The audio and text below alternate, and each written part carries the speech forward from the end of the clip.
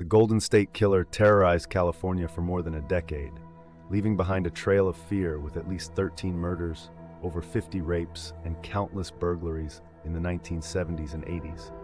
Entire communities lived in dread as the mysterious assailant evaded capture, slipping through the fingers of law enforcement time and again. For decades, the case went cold, with investigators hitting dead ends and the public fearing the killer would never be found.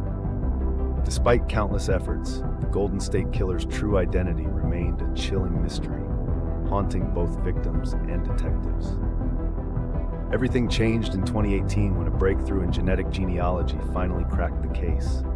By using cutting-edge DNA technology and publicly available genetic databases, investigators were able to trace family trees, leading them to Joseph James DeAngelo, who was living quietly as a former police officer.